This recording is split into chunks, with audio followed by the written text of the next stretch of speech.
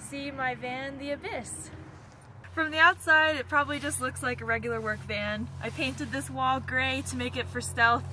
Being a single solo traveling female, that was really important to me to have my stealth and safety. So how I built this wall was I took 2x4s and I made a frame for the door, and I put king studs, put all of the studs in first, and then I put the 1/4-inch birch plywood on top of it, and on the other side I put in my polyiso insulation, so I have 2 inches of insulation in the wall, because I knew with all the windows in here that's where a lot of the temperature fluctuation would come from.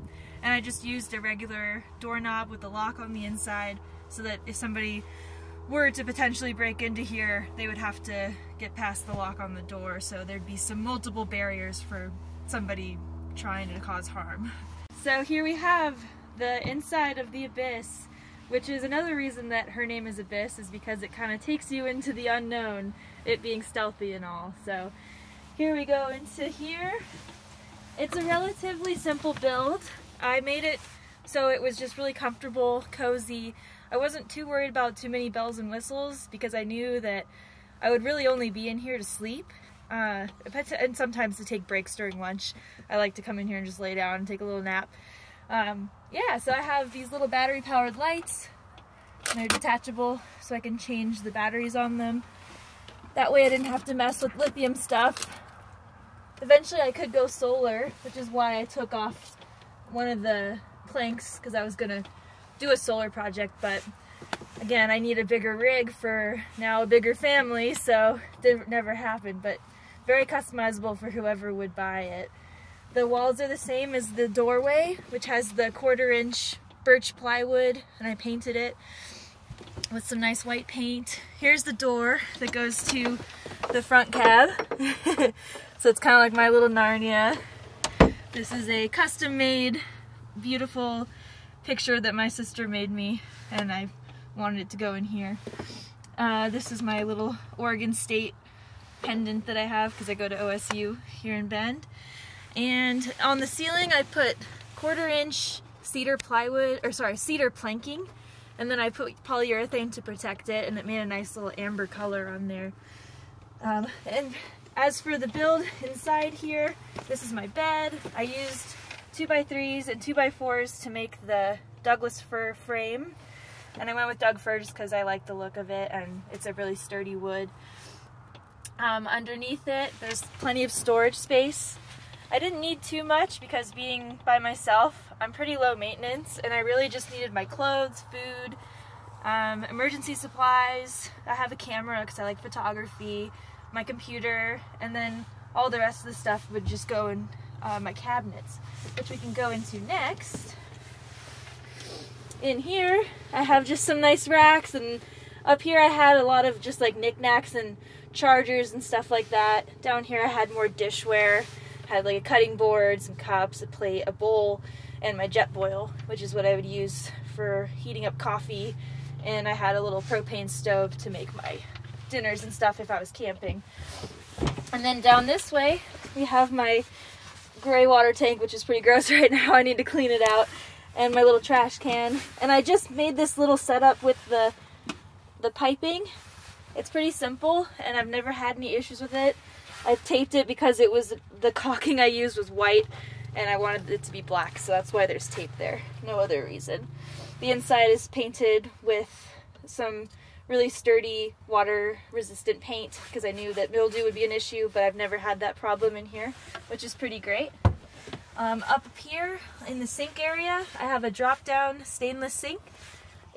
I like the drop-down because I'm able to just kind of scoop stuff down into it if I need to. And I did not go with a piping system with like a running faucet because I knew I wasn't going to have a battery set up in here. It's very rustic, super simple.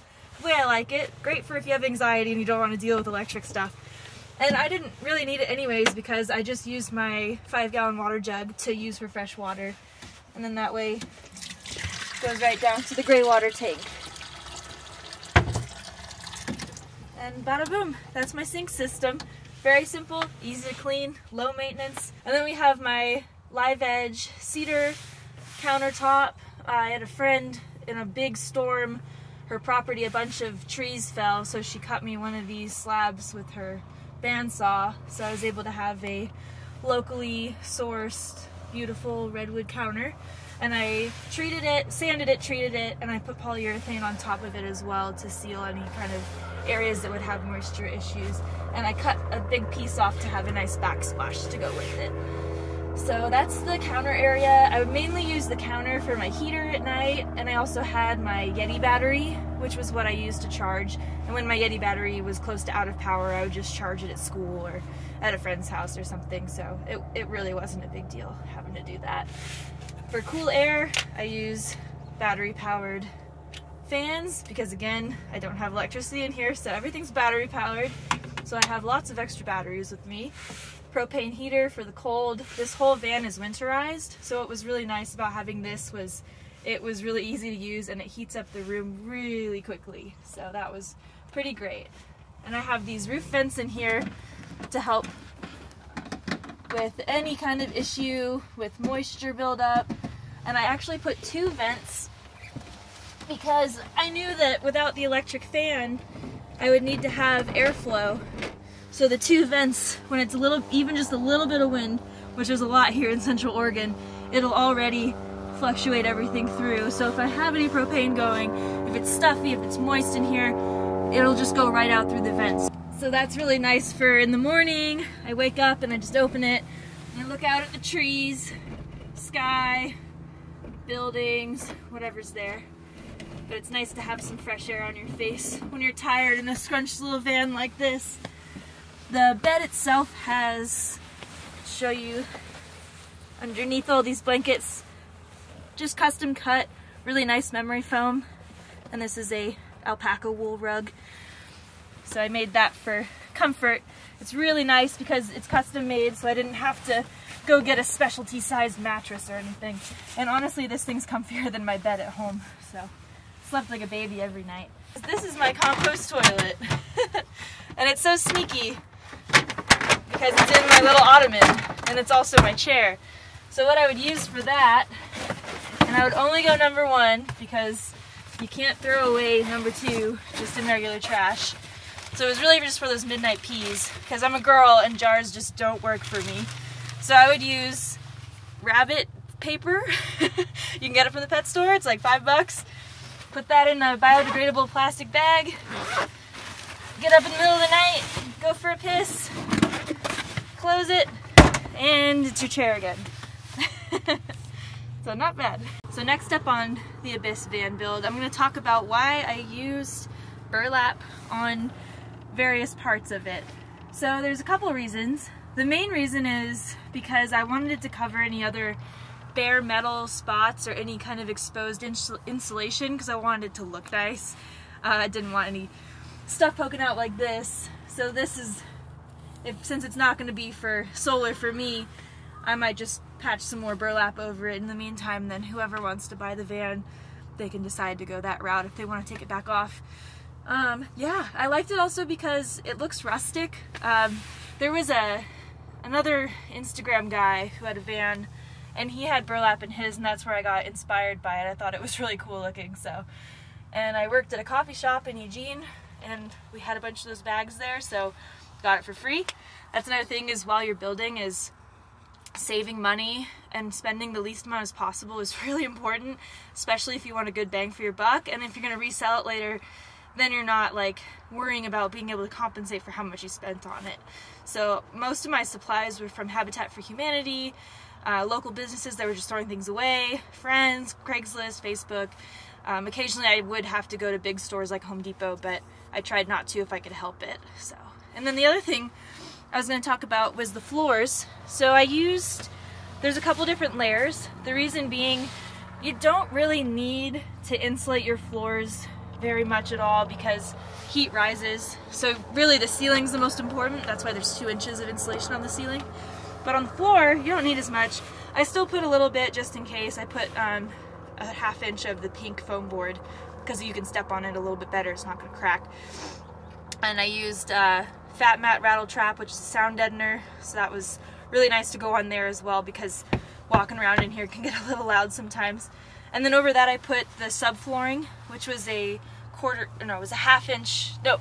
third inch of plywood, and then I put the laminate flooring, tongue and groove, over it, and I got like the walnut color because I liked the dark contrast to the cedar and the white walls. So basically, when you're doing a van build or you're buying a van, really important things to think about are the quality of the work, how much time and labor went into the work, because you can kind of tell if something was kind of quickly thrown together.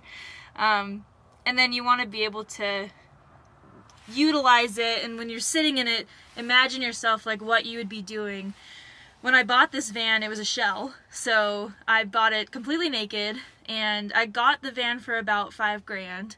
It's a 2008, it had 170,000 miles on it, and it was really hard to find a van that wasn't really old with a ton of miles on it for a good price, so I finally found one, nabbed it. It was at the Oregon coast, and then I was like, okay, I have a van now. Now what? So there are several steps and processes. I'll just go through them really quick. I won't take a lot of time on it, but basically you have to make sure there's no rust. That's a big thing to look for when you're looking for a van or building out a van. Rust can be so expensive over time to fix. You know, nuts and bolts will get corroded, and then it's longer labor times, which means more money for you to pay. So make sure rust is not a big problem. The other thing was making sure it gets well insulated, especially if you're in an area that's going to be really cold or really hot, because I've been in this thing in the heat of summer, 100 degrees, and it wasn't bad at all because I have it so nicely insulated. Still gets hot, like it's definitely not perfect, but it's better than being outside sometimes. And then lastly, a big tip I would have is just have fun with it. Don't take yourself too seriously. Don't try to look like all the Instagram people. Like, think about that stuff later. You really want a good quality build, and then you can do all your bells and whistles and cuteness to it afterwards. But you want to make sure the foundation of what you're building is going to be really suitable and last you a long time. Well, thank you for joining me in my tour of my van, The Abyss.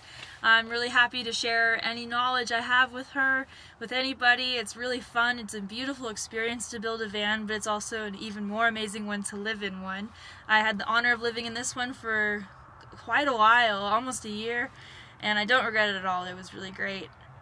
Yeah, so thank you. Again, my name is Liz, and I hope you enjoy.